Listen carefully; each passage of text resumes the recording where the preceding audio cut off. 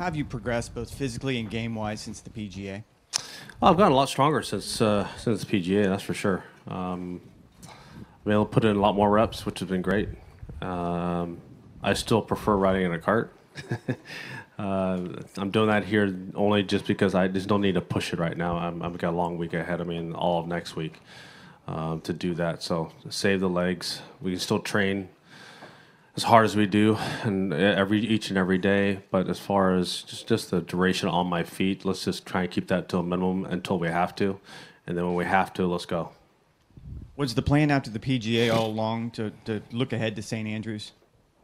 No, the plan was play the U.S. Open, but physically I was not able to do that.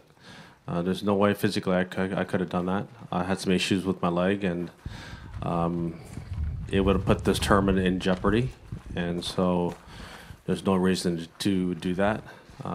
This is a pretty historic Open that we're going to be playing. I'm lucky enough to be part of the past champions that have won there and want to play there again. And I don't know when they're ever going to go back while I'm still able to play at a high level.